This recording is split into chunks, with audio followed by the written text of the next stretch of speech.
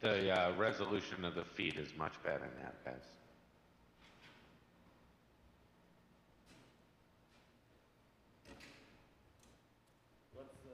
Let's see if it stays that way.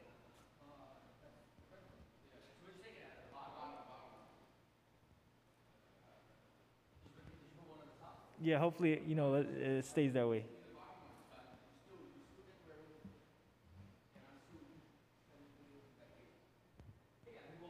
Yeah, I didn't say it twice, Abdel.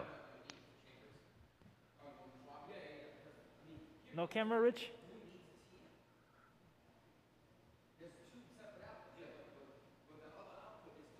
No, you don't get to see me, Abdel.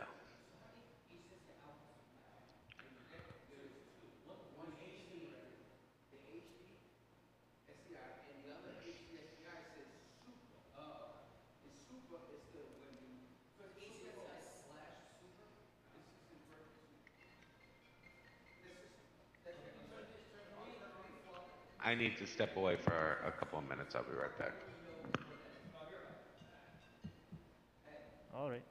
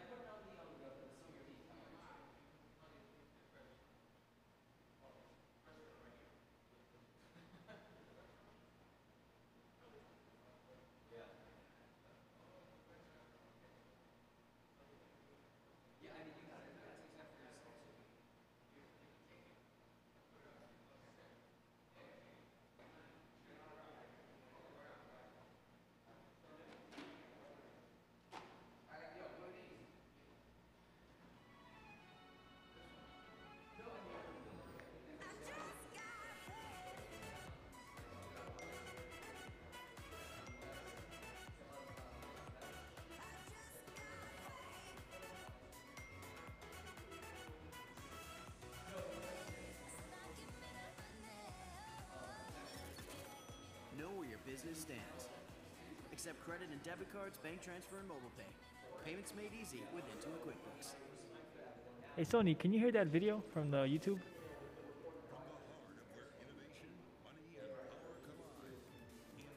Yes.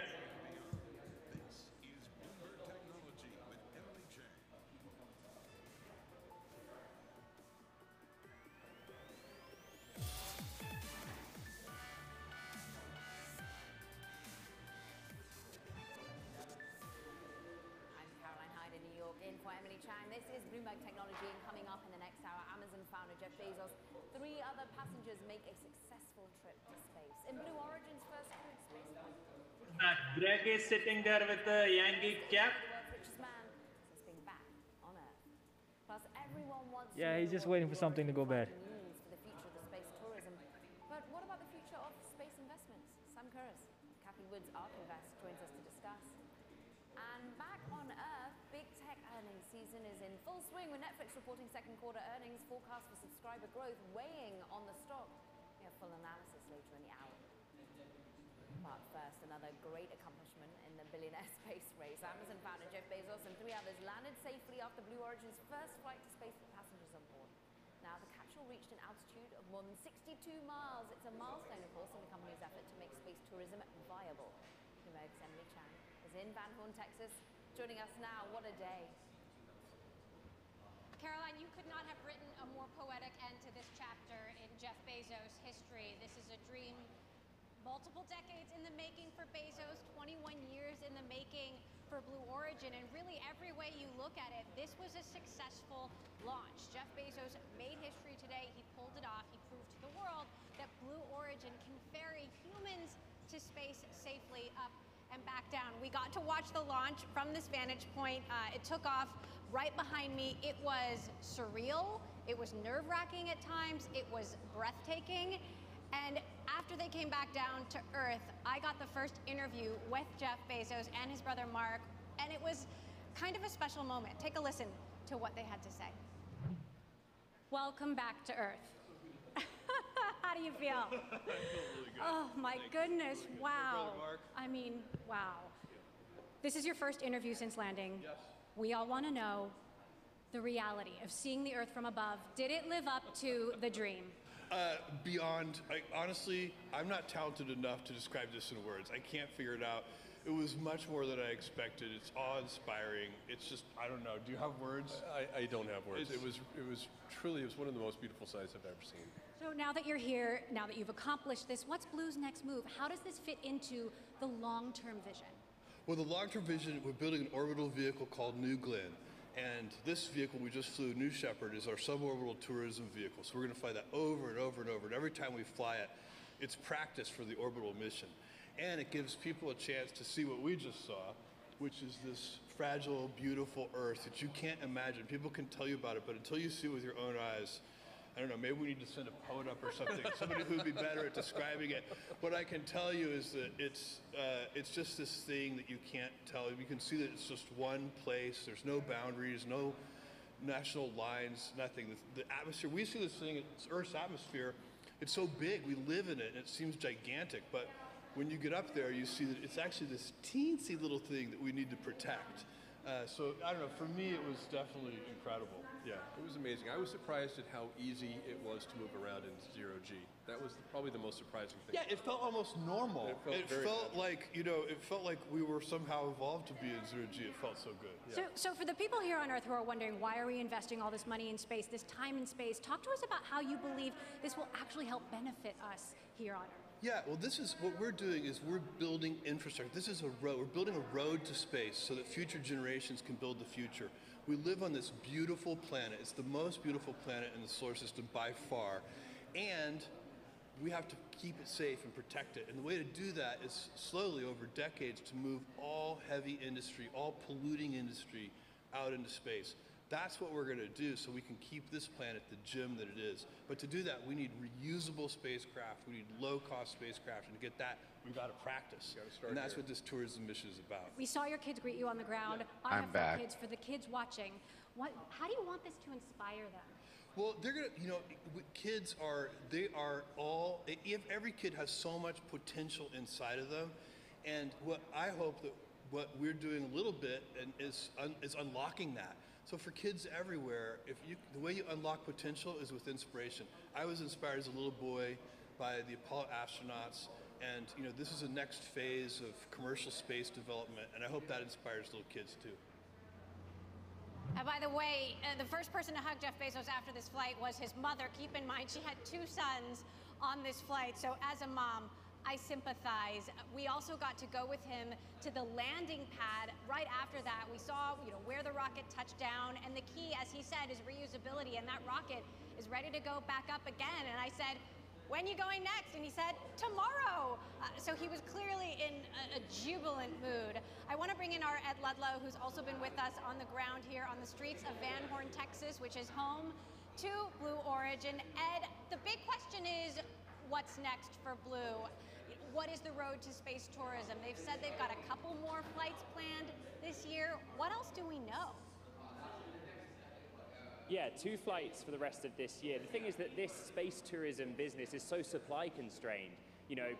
Bob Smith, the Blue Origin CEO, was saying over the weekend that there are willing and paying customers out there. Remember, the 4th seat on this mission was supposed to go to that auction winner who bid $28 million, but we're told by Blue Origin there were others that were bidding in the region of $20 million, and we're still trying to get a sense of how Blue Origin would go about pricing and charging this. But 2 missions this year, 6 paying customers on each, potentially 6 missions next year. The constraint is they only have a couple of boosters able to do this. They need to build more. And then remember, Jeff was pretty candid in that interview, Emily, that this part of the business is just a small part of a much broader plan, much greater ambitions.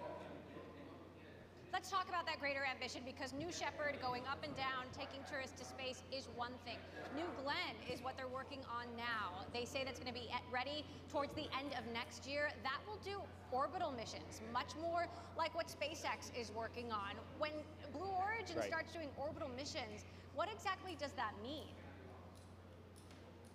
Yeah, look, this is a really important day for Blue Origin and a really positive day, but it's been a long time coming. Jeff Bezos founded this company in 2000, and since then, they've really fallen behind SpaceX. They were so focused on this narrow issue of sending paying customers to suborbital space that SpaceX pulled far ahead when it comes to those orbital launches, when it comes to carrying commercial payload for NASA, for private sector customers. Blue Origin wants to be in and amongst those contracts. We know that SpaceX was awarded the Lunar Lander contract, for example, for the Artemis program 2024. Blue Origin has appealed that decision. Today, Jeff Bezos was talking about how this validates their technology. He said that New Shepard is completely overkill in terms of rocket technology that it takes to get to suborbital flight. So confident that they can go beyond that, but now they have to prove it and they have to go out and win those contracts. Do you imagine that this successful flight, this demonstration of force, of technology, puts Blue Origin in a better position with respect to NASA? It gives them visibility. You know that I'm a space romantic, right? This is just brilliant that we have the world's richest man, the world's youngest astronaut, the world's oldest astronaut, and then some guy called Mark, his brother, taking this flight. It proves that Blue Origin is a genuine player in the eyes of the public, in the eyes of those politicians and administrators that award these kinds of contracts. They have good technology, but remember that what's going on over my shoulder where you are, they're not just sending out these rockets for suborbital spaceflight. They're testing engines that they're building for others like ULA. They're testing their other technologies, and they have a roadmap in place now to put those into the real world, or out of this world, I guess I should say. So give us the atmosphere from the streets of Van Horn, Texas, where I know people are very proud, signs throughout the town wishing them well, and today, they clearly pulled it off. They've been incredibly sweet and incredibly sincere. One rancher who's been here his entire life, has massive acreage nearby with his cattle, told me this is the most exciting thing to happen in his lifetime.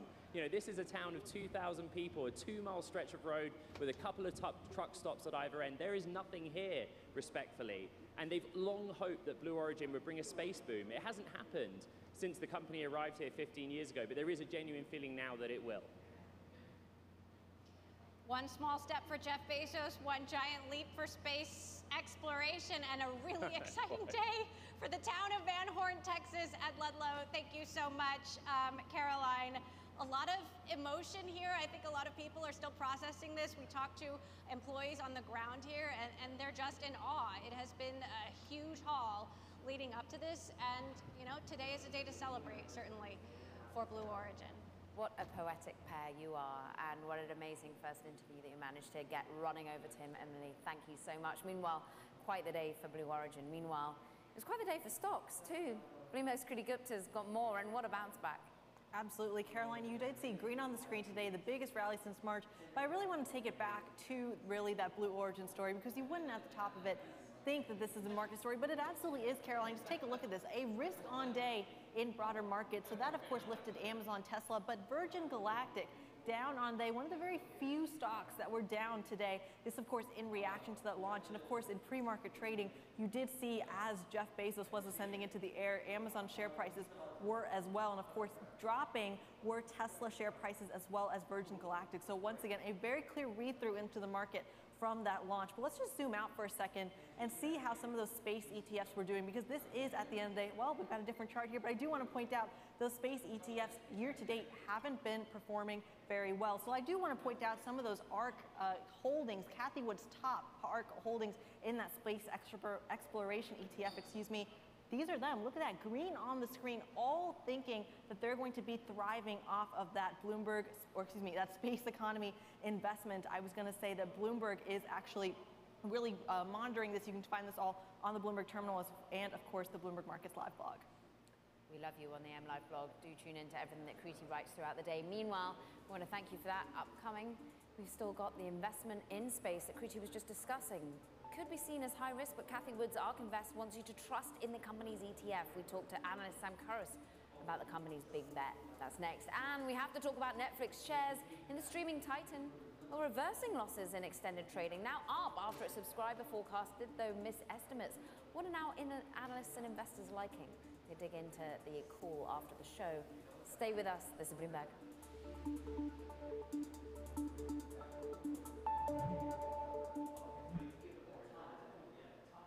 The world's first fully autonomous vehicle is almost at the finish line. What a ride! I invested in Invesco QQQ, a fund that invests in the innovators of the NASDAQ 100, like you. Become an agent of innovation with Invesco QQQ.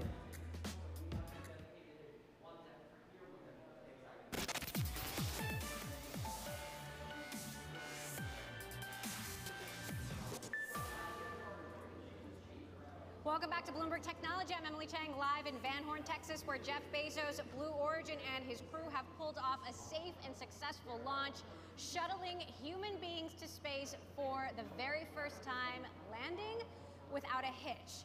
When he got to the ground, Bezos talked to us about building a road to space, building out a future space economy. So what does that mean for investing? Let's talk about that. I want to bring in Sam Corris of ARK Investment Management, an analyst in industrial innovation. Sam, so curious for your thoughts on this and what this means for the investment community. This is a successful launch. You know, when it comes to actually putting your money somewhere, placing bets, now that Jeff Bezos has pulled this off, where are you looking? Yeah, I mean, you have Blue Origin with a successful launch. You had Virgin Galactic with a successful launch. You've got SpaceX out there, who's now taking humans to the International Space Station. What better way to show that we're in a new space age? And so when we're looking at that, when we structured our fund AirKX, we're trying to bucket into 4 different areas. So we're looking at orbital aerospace. That's the rockets and the satellites. The suborbital aerospace, so you have space tourism there and some high-flying drones that are acting as pseudo-satellites. Then you have got all of these enabling technologies coming together. So you have 3D printing that's making it possible. You've got energy storage, which is super important. You've got deep learning and artificial intelligence for these autonomous drones. And then you've got the aerospace beneficiaries. And these are the companies that are going to benefit here on Earth from all of the space activity that's going on. So that's how we think about and structure the portfolio. Now, Bezos told me repeatedly today, this is not about escaping Earth. This is about protecting Earth. He believes Earth is the best planet. This is where we're going to want to live forever, but we're going to run out of resources, and we need to tap those resources in space. Solar energy, water from the moon, for example. That's a very different vision than what Elon Musk has put forward. He's looking to Mars. Perhaps Earth will become inhabitable. We'll need to move to Mars. I know Kathy Wood, who of course runs ARK, is a huge fan of Elon Musk. Do you see those visions being at odds, and how does that influence your strategy? I don't think they're at odds at all. I think if we look at it today, the internet is becoming more and more of a basic human need. And right now, half the Earth's population, so like 3 billion people, don't have access to internet. And one of the ways that we're going to bring them affordable internet is through satellite internet. And so, you know, I think a lot of memes get put out there about billionaires going to space. But all of this activity is driving down costs, and it's going to enable very affordable internet for the global population. And I don't think we can overstate how important that is. So let's talk about cost. I mean, the tip of the iceberg here is space tourism. That is what Virgin Galactic is focused on. It's a very small part of what Blue Origin is focused on, but it's just the beginning, and it's a way that they're going to be able to make money, at least in the short term. What do you think is the real market for space tourism, and at what cost for a ticket? Sure. So I think a lot of framing for space tourism gets put into the fact that people will spend 1% of their net worth on an incredible experience. Going to space, I think, would definitely fit in that category.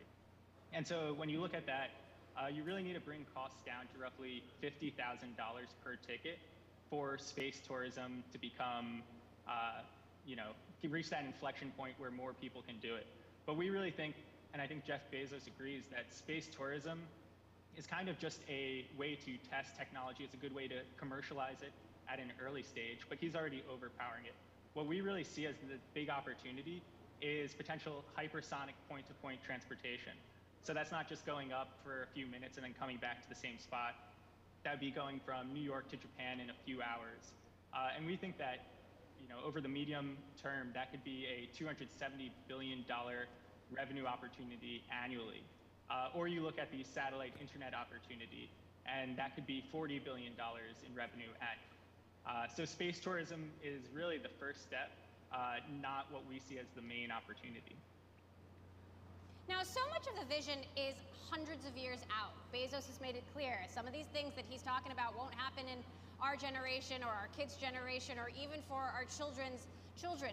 How do you balance making investments for a vision that is so far away versus what can actually benefit us here in the near term? Yeah, so I think there's definitely the 100-year vision, but with technology, it's moving incredibly quickly. So if you go back 5 years ago, no one would have said that we could have had a reusable rocket. Here we are today, where rocket landings are becoming commonplace. If we look at the active satellites orbiting Earth, roughly half of those are SpaceX Starlink satellites. So this is happening very quickly, and I think the benefits we're going to see from it are going to happen far faster than people think. If you go back, 10, 15 years, the cost to get any mass to orbit was in the tens of thousands of dollars, so roughly $12,000 to low Earth orbit. Now with SpaceX, that's come down to roughly $2,000. With the next generation of rockets coming out, that could come down to $200. And all of this is in the 5-year time horizon. So we think that these opportunities that we're investing in, it is longer term time horizon than, say, investing for the next quarter, but ARC does always take that longer term time horizon of 5 years. And we think that we're going to see an enormous amount of opportunity and commercialization in space in that time frame. All right, Sam Corris of ARC Investment Management. It certainly is exciting to talk about. Appreciate you taking the time to join us. We're going to have much more from Van Horn, Texas, and this windy day and successful launch for Jeff Bezos when we return. This is Bloomberg.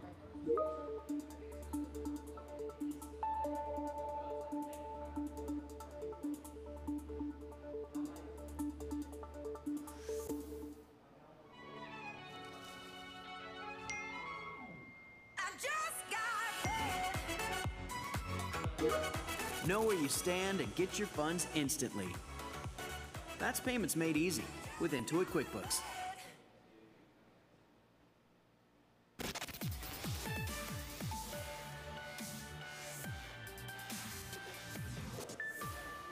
Concerning news once again from the CDC on Tuesday that the Delta variant now makes up 83% of COVID cases in the United States, and it's the growing concern over these figures that prompted some companies to rethink their return to work plans, including Apple. Now, the iPhone maker is now delaying its office return deadline by at least a month. Bloomberg Technologies' Mark Gurman broke the story and joins us now from Los Angeles. And so, talk to us about what their return plans had been and what they now look like. Yes, so Apple had been aiming to have all employees back in the offices globally by the beginning of September, in the first 2 weeks of September. on a plan that would see employees in the office on Mondays, Tuesdays, and Thursdays, with remote work optional for some employees on Wednesdays and Fridays. Now they're delaying that return to offices until October 1st at the earliest, so about a 1-month delay or so. But my understanding is that this is more of an indefinite delay, and Apple's going to give staff a 1-month notice before a return is ultimately required. Okay, and so then are they rethinking that plan, that model that they put in place in terms of the certain days working and certain remote? Is that going to evolve as well, do you think, Mark? As of now, that same 3-day plan, 2-day remote plan is in place. This is a hybrid plan that they're going to be launching upon that return, and it's going to last into 2022. At that time, Apple's going to reevaluate what needs to be done, whether that's allowing more remote options or if that is to tighten things up and require 5 days back into the office. But I think a lot of that is dependent both on employee feedback and what the COVID-19 situation is at the time. Mark, it almost felt like Apple stores were at one point almost a sort of arbiter of where we were in the COVID journey and Apple's decision making on opening and then shutting them. Where are we in the store process and what's protocol like? I agree with you. Apple is often a barometer through this whole process, both for the stock market, what other companies are doing, and the situation with COVID in general. So based on that logic, I have bad news for you, because now, after about a month, Apple's having masks back on as a requirement for many retail store employees. About half the stores across the US are now going to require retail store employees to wear masks once again after dropping that requirement in mid-June. And in addition, they're urging the mask requirement for the rest of all the retail staff globally. So required in some states, but strongly recommended elsewhere. And also that global nature, the return to office, is that all looking the same, whether it be in Cupertino or elsewhere? Apple's return to office plan is the same globally. Of course, that October-September date, that time frame, that was a deadline, right? That was sort of when the last time where you're able to come in to meet the requirements. There are already many Apple employees back. There are offices in Asia, the Asia-Pacific area, some of the offices in Europe, right? Those are already, pretty much filled up. It's in Silicon Valley where you're seeing some engineers, really concerned about returning. Mark Gurman, always scoop after scoop. We thank you, Bloomberg Technologies, Mark. Thank you. Meanwhile, coming up, no royal treatment for Netflix as the streaming giant forecasts sluggish growth. We'll dive into the numbers after the break. Plus, we're here at the landing pad, and this is the rocket that just took Jeff Bezos to space, and he hopes that millions will follow him. We'll head back to Van Horn for more of our coverage of Blue Origin's successful space launch and what this means for the future of space tourism. This is Bloomberg.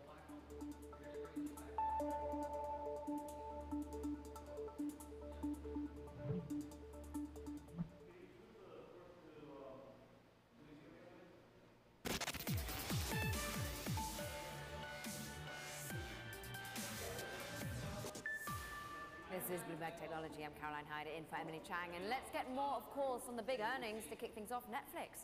Kriti Gupta's got more. Absolutely, Caroline. 1.5 million subscribers last quarter. That's compared to the 1.1 million estimate. Now, of course, that's going to be last quarter. The real game changer is what's happening next quarter. So immediately when those earnings hit, you saw a little bit of a drop. The estimate there being 5.9 million subscribers. Netflix only saying next quarter, they only see 3.5. That really tanked the stock until recently, where we start to see some of those losses recouped in after-hours trading. But I really want to show you what happened with some of its competitors during the day. This is some intraday charting of some of its competitors. Disney, Comcast, Viacom, all involved in those streaming services. During the day, they actually held up. Netflix, going into their earnings story after the close, 30 minutes before the close, started to see their stock drop. You did not see that in some of these other stocks. It is worth mentioning, though, Caroline, in after-hours trading, when those Netflix results came out, you did start to see some of these names trade in sympathy. The question is, does that continue on to tomorrow? We'll just have to wait and see. I do want to broaden it out before I let you go into some of the other sectors of tech, because today was a risk-on day, and when it came to tech, it did not discriminate. You did see, of course, the NASDAQ 100 much, much higher. Not as big as some of those cyclical names, but still a 1.2% gain is nothing to scoff at. And of course, that came down to semiconductors, biotech stocks, and even those Chinese ADRs, which, Caroline, we know those have been under pressure because of those regulatory scrutiny. Today, they attracted investors. Crypto didn't play, though. Still down. Kriti Gupta. Always great to get her analysis across these markets. Let's dig back into Netflix, where she started. Shares were down as much as 6% at one point in late trading, now managing to push back higher. But we're still worrying about the subscriber forecast. Analysts, as Kuti was saying, 5.8 million they saw. Well, they're getting a guidance of 3.5 million coming from Netflix. They're always pretty conservative, but is this more than we're expecting? Andre Swanson's with us of True Optic to discuss his earnings report. And Andre, I know you're a man who thinks that it shouldn't all be about subscriber growth, but were you taken aback by the future forecast? I was a little bit. In terms of, I think everybody has known that the international is where the growth opportunity has been probably for the better part of the last 2 years. 2020, because of the COVID bounce, so to speak, I think the domestic number was a bit inflated. I think the bigger concern, though, which I've been sounding the alarm on for some time, is that Netflix really needs to diversify their revenue stream. They were the first mover, all the way back when it came to DVDs and then streaming and then international. But they've really been lagging behind the other competitors in terms of ways to diversify that revenue stream. And with the slowing subscriber numbers, I think are why the street is probably more concerned about that now. And to actually see 400,000 subscribers lost in the second quarter in North America, that's something to really make you sit up and listen. And therefore, they have been starting to hint at ways of diversifying. Of course, they're offering gaming, a story that our own Mark Gurman and Lucas Shaw broke for Bloomberg. What do you think of that move into gaming? Because, as you say, they're a little bit behind. Well, the move to gaming is one that I've been talking about for quite some time. I think the general strategy that I think myself and others have shared is that gaming was a natural evolution for Netflix because of the shift to cloud gaming and streaming and their large subscriber base. Also, another way to diversify would be adding a cheaper ad-supported tier. The one concern that I would have if I were them relative to gaming, normally they're the first mover in everything that they've been successful at from the founding of the company.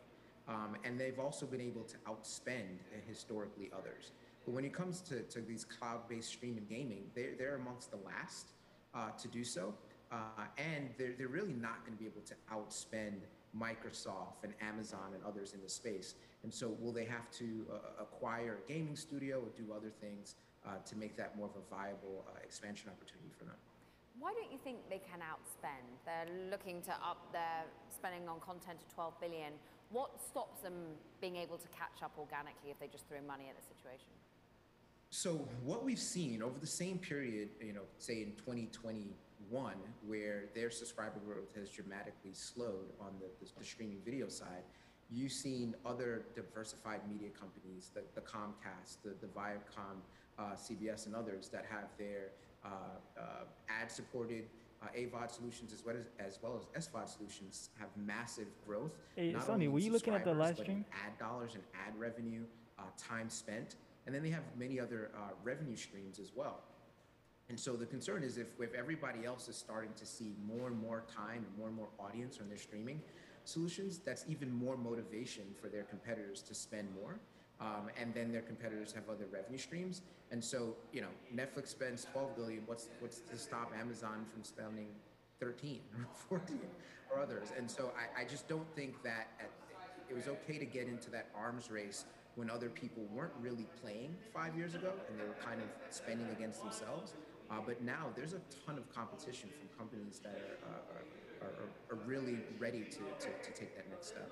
Okay, so let's talk about diversification, not just only in offering it to gaming, but you talk about this ad model, which, I immediately start to think of Spotify, for example, where you can have these two layers, a cheaper version, ad-supported, or a premium version. And Spotify, of course, have been diversifying, getting more into podcasts and the like. What do you make of other areas in which Netflix can diversify its revenue? Look, I think the trifecta would be for Netflix to really be a behemoth when it comes to what I call the watch, listen, play strategy. So they already are the leader in terms of watch, right? In terms of the ability to have streaming. Listening would be music. Buying a Spotify or getting into streaming. They have a massive consumer base all over the world and could do so. And the play is, there's more gamers and more time spent and attention and more revenue in gaming than TV and music combined. And so that's something that they've already shown they're getting into. But, with the ability to distribute content over the internet all over the world, I feel like they're missing out on lots of revenue opportunity and kind of just tripling down on their core competency. which didn't work well for Blockbuster, and that's so we'll see how that works for us. I'm sure they know well the Blockbuster story, and having seen it unfold in front of their eyes and been the reason for their demise. What's your take on the global story here? Because when you're looking at the numbers, Europe is a bit of a slowdown, Latin America as well. I thought these were the areas that they should be really showing sort of serious strength in. Yeah, so what you're also seeing is in these markets, there's local players that have access to, that have the rights to a lot of the local in-language content in certain markets. And so that has put, over the last few years, a lot of pressure on Netflix to produce original content in those markets, which they've actually done quite well at and had some huge success, and also been able to bring back some of that content domestically with subtitles and so forth. I think in some of these markets you're seeing, which I think is concerning, you're seeing less opening up post-COVID than you have in the US. And so even though there's still a lot of lockdowns and less of the open economy in some of these markets, for them seeing subscriber growth would also be a slight concern as well. Really interesting stuff, of course. Money Heist, many people's favorite, and still waiting for the next iteration of that to come onto their screen soon. True Optics CEO Andre Swanston. Really great to have some time with you. Thank you for the deep dive. Meanwhile, we want to talk about another story. The White House has confirmed that President Biden will name a long-term Google critic as the head of the Justice Department's antitrust division.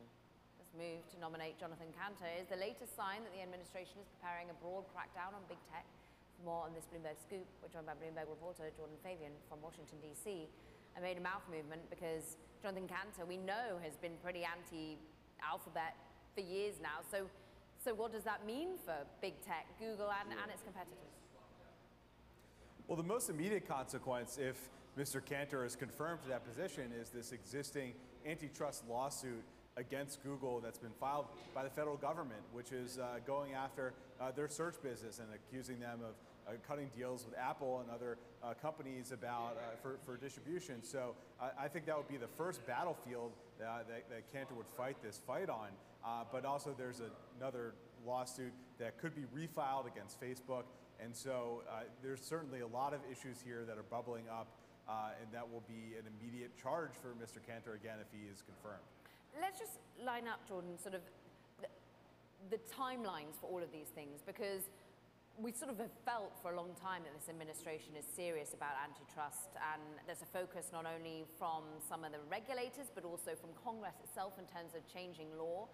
But then we think it's going to be all focus, and then the FTC backs away from some of its law, well, is it pushed away in terms of its focus on Facebook, for example. So what's the most imminent antitrust threat, shall I call it that, facing some of these big tech companies right now? Well, I think if you're looking at sort of processes, you look at the FTC and you look at Congress, it takes a longer time for them to act, because on the FTC, you need a majority of that 5-member panel to move ahead with actions. Congress can take even longer to pass new antitrust laws into effect that would impact technology companies. The Justice Department, the antitrust chief, has wide latitude to file lawsuits and to push ahead with litigation against these companies. And so I would think you would look to that division, the antitrust division, for the most immediate action on some of these issues facing big tech companies. Bloomberg News, Jordan Fabian on the news there. Interestingly, Alphabet still rose 1.3%, so investors not too worried about it imminently. Meanwhile, coming up, we continue our conversation about the future of the space industry. The CEO of a 3D rocket printing startup. Oh, and did we tell you he started out at Blue Origin? That's next. This is Bloomberg.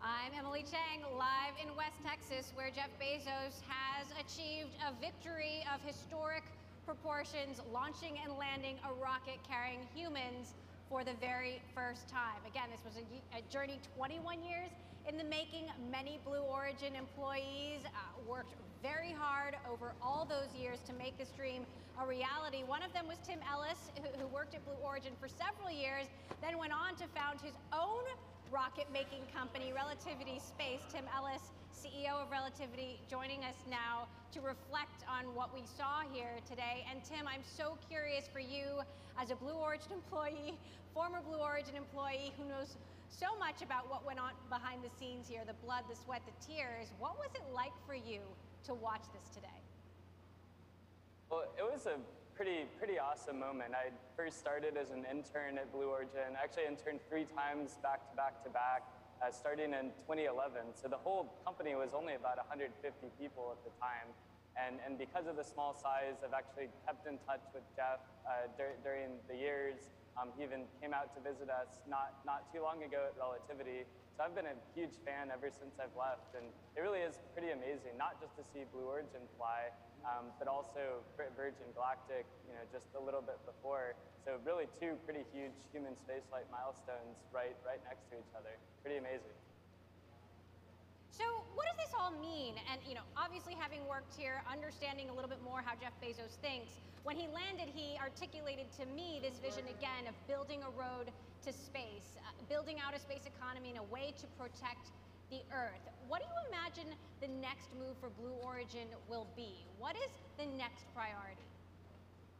Yeah, so definitely the New Shepard program, and I think Jeff made a bold move to fly on the first human capsule flight. But of course, this has been in testing for a long time. They're also developing an orbital rocket called New Glenn, which seeks to be reusable for the first stage.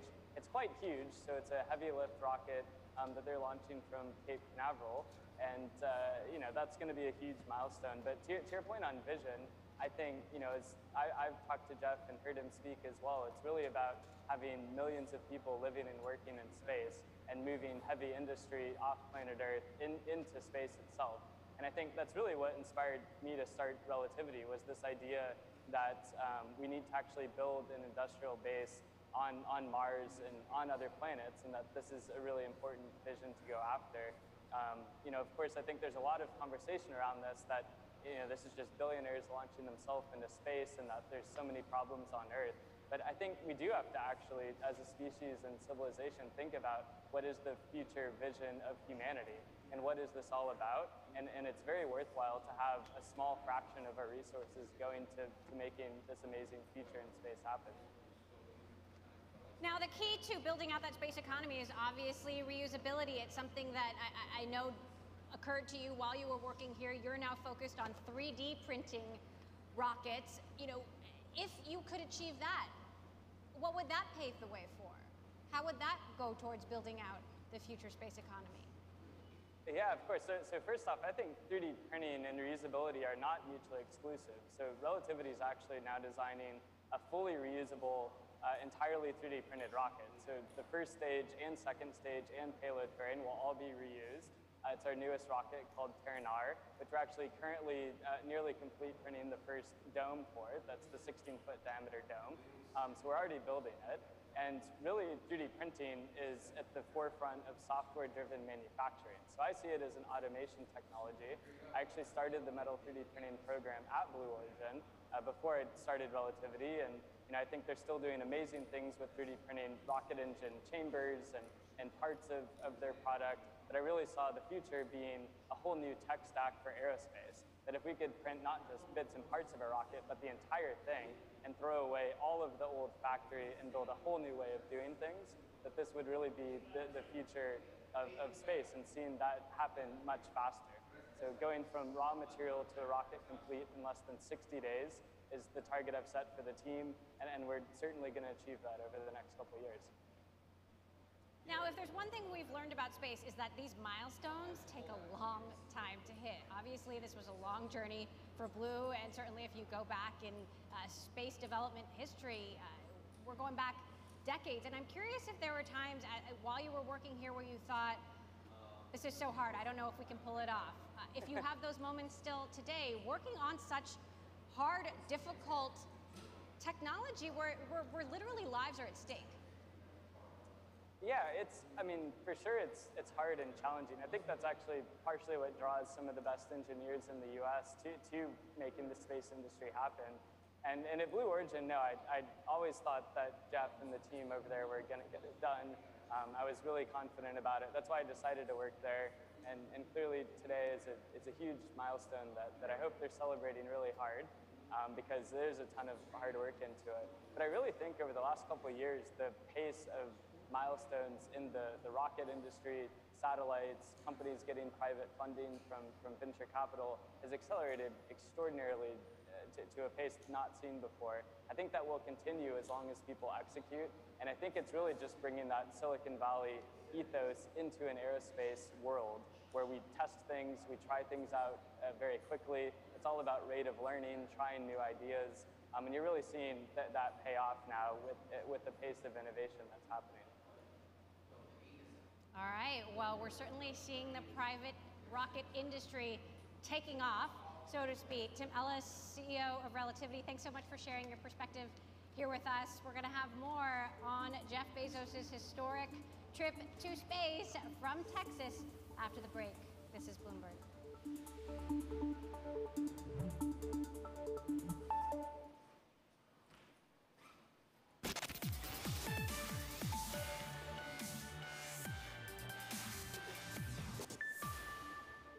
Let's don't forget, because people say, what in the world is this doing for us on our lives on the face of the earth?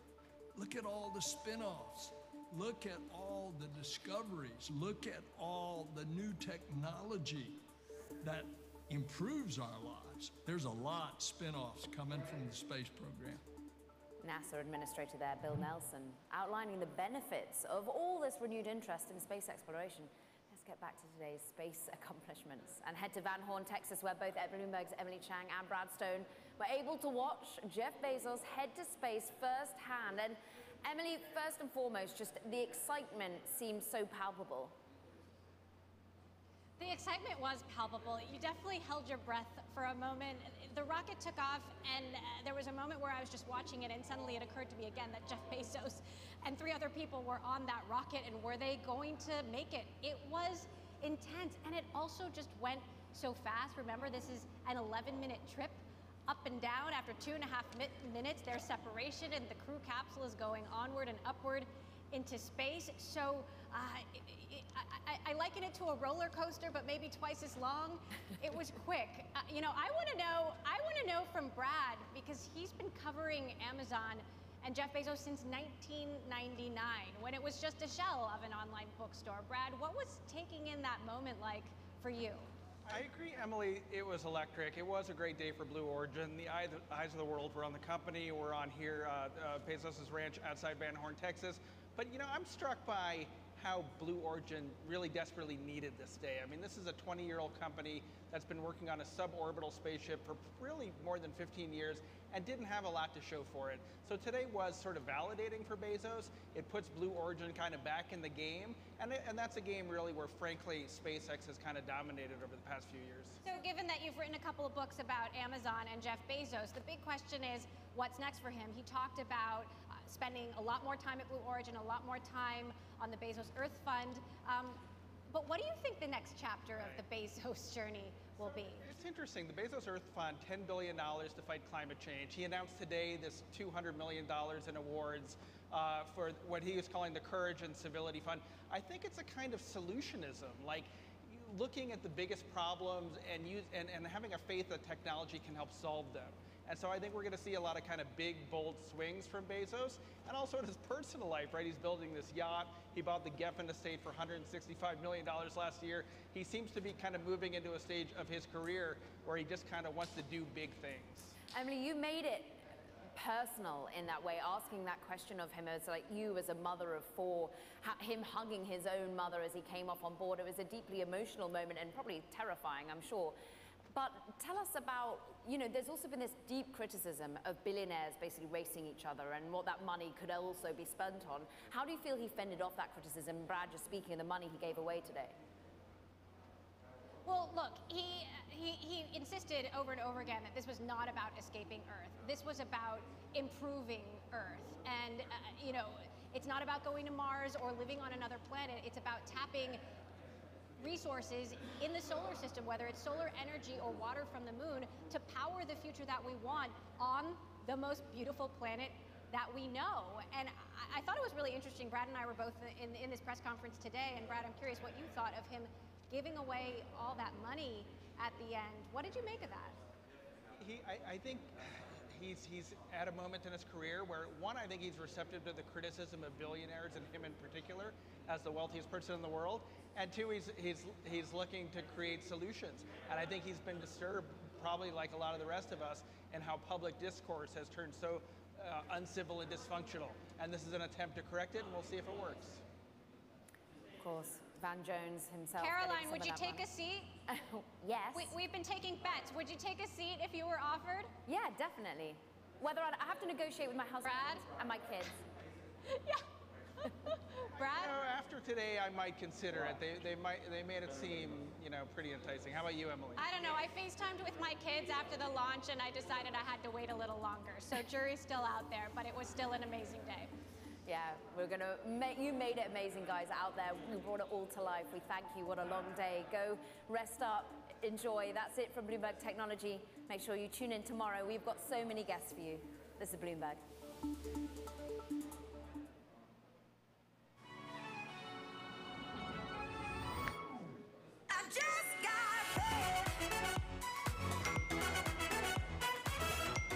Accept credit and debit cards, bank transfer, and mobile pay. Payments made easy with Intuit QuickBooks. From the heart of where innovation, money, and power collide, in Silicon Valley and beyond, this is Bloomberg Technology with Emily Chang.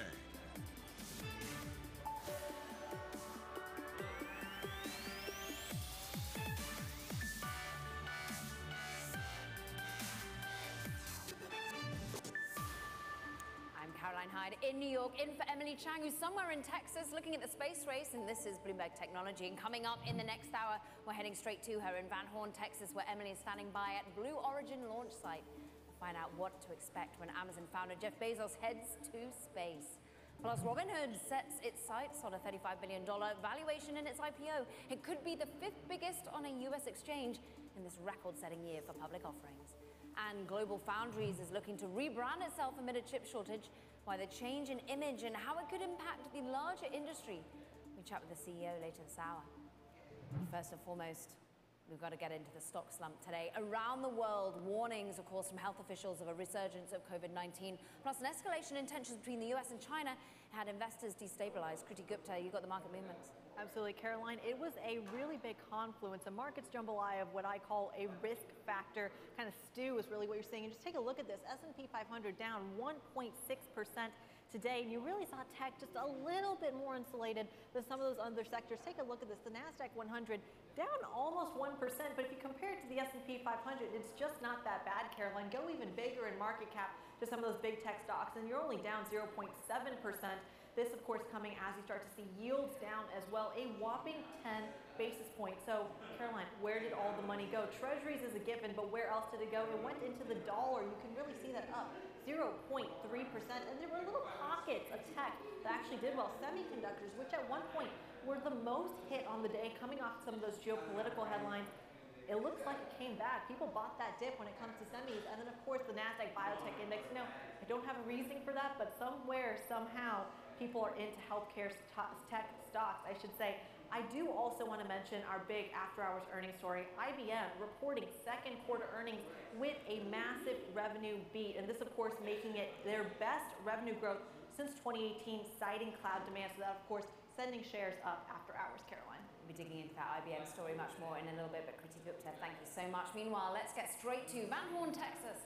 The world's richest person is set to launch into space on Tuesday. Bloomberg Technology's Emily Chang, of course, is in the scene. How does it feel? Hot, I imagine.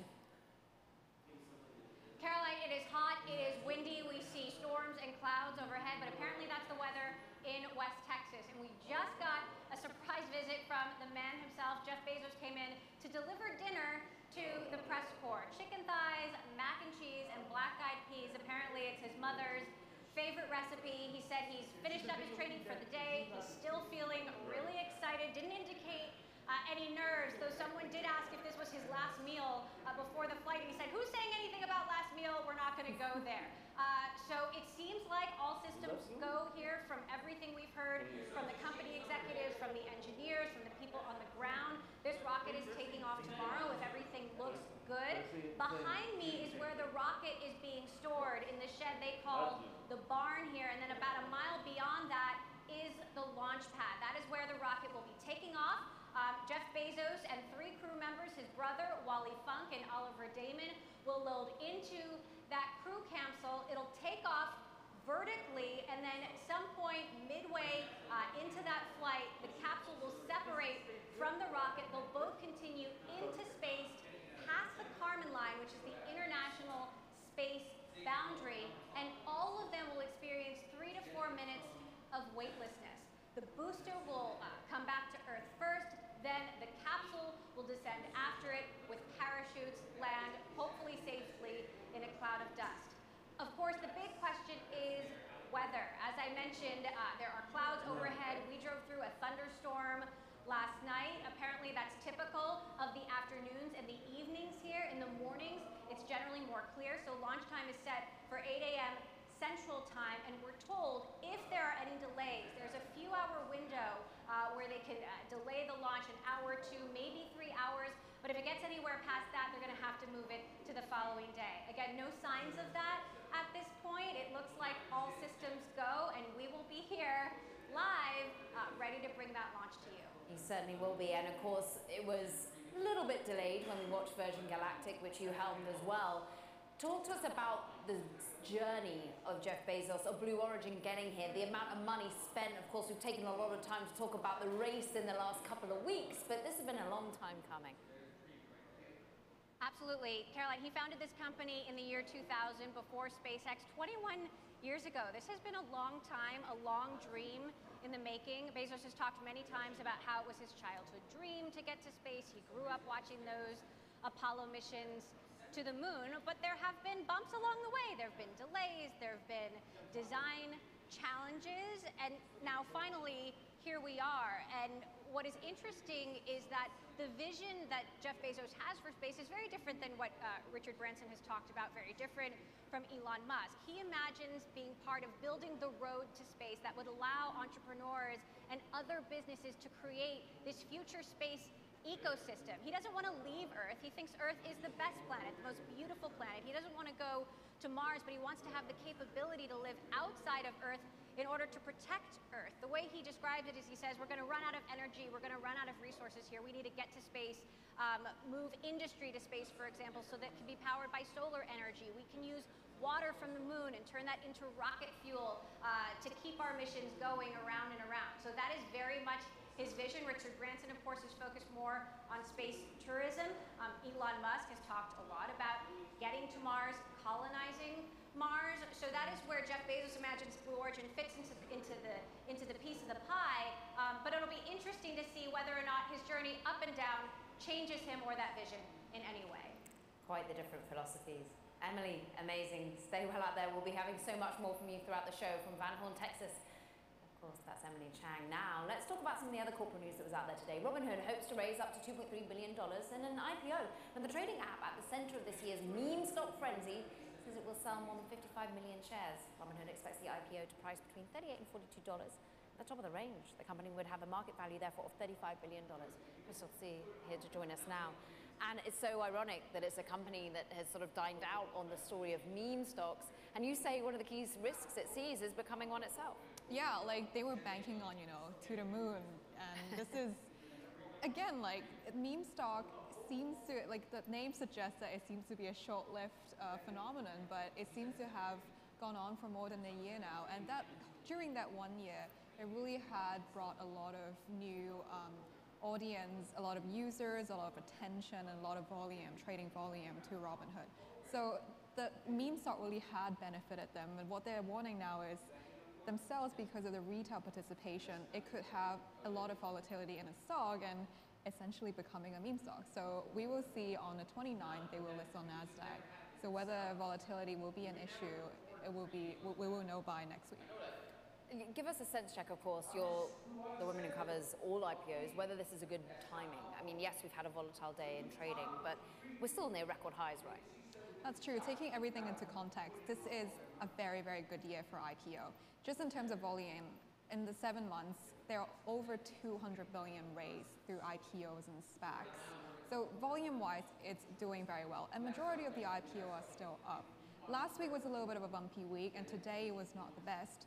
But they aren't pricing until next week, so the valuation won't be set until then. And from then on, it's really just the beginning. As they trade, the valuation could change. So 35 is, I would say it could be a floor price even. Remind us who's making money out of this by going public. So Robinhood itself is raising the proceeds, its primary proceeds, but existing investors could also benefit from the valuation boost that they may get from the first day trading and public market. So there will be a lockup. It is an IPO, it's not a direct listing, even though they are doing a very public investor day like a direct listing would. So all the lockup still applies, but the company will be raising money, and existing investor can cash out at a later time. CEOs as well, I'm sure. Remind us of just how much retail shares are being offered to those who use the trading app. Yeah, so 20% to 35% of the IPO is set aside for investors for users of Robinhood, which are usually the retail guys that have been behind the meme stock frenzy. It's actually an unusually high amount. Most IPO reserve less than 10%, 8 to 10% for retail investors. It is a very unconventional way. The banker will tell you that the long-term investors, the long only, the sovereign wealth fund, they are there to stay for the long term, therefore they're the better investors for an IPO and for a public company. But they're taking a very different approach. So this is an interesting experiment, and see if it works out for them, it could work out for other companies. Talking of other companies, there was another company that was seemingly filing to go public with its S1. The CEO of Rent the Runway actually was on Bloomberg Technology previously talking about the idea of going public. Let's just take a listen. I read the report yesterday in Bloomberg, which was fun.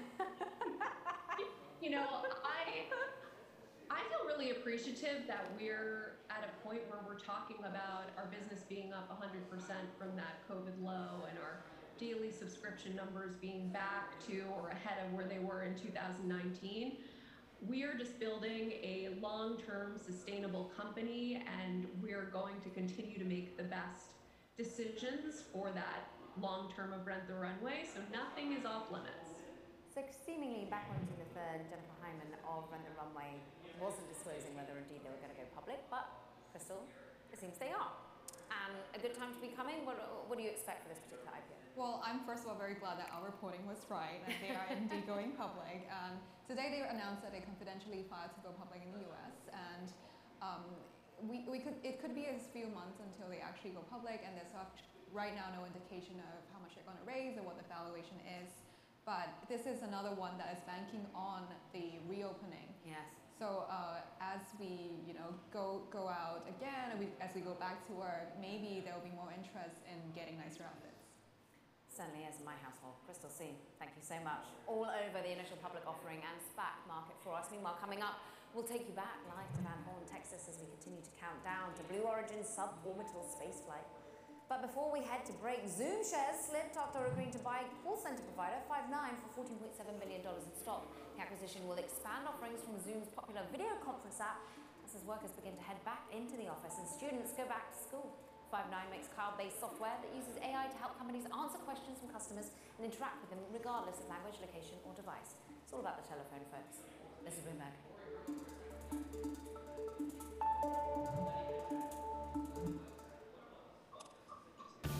A different future starts with you. That's why GoDaddy does more than help you find a name. You can create, sell, and get found online so any small business can make a change. We need a new generation of thinking, your way of thinking. Start different at GoDaddy.com.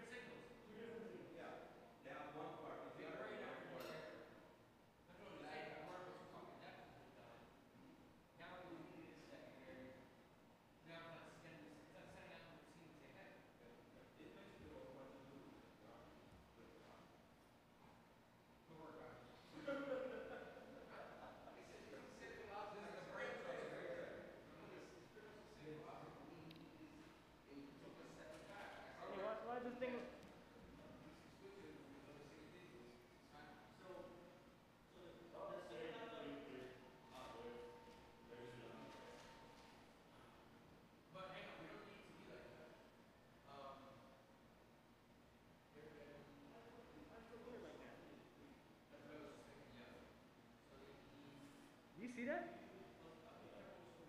Hello?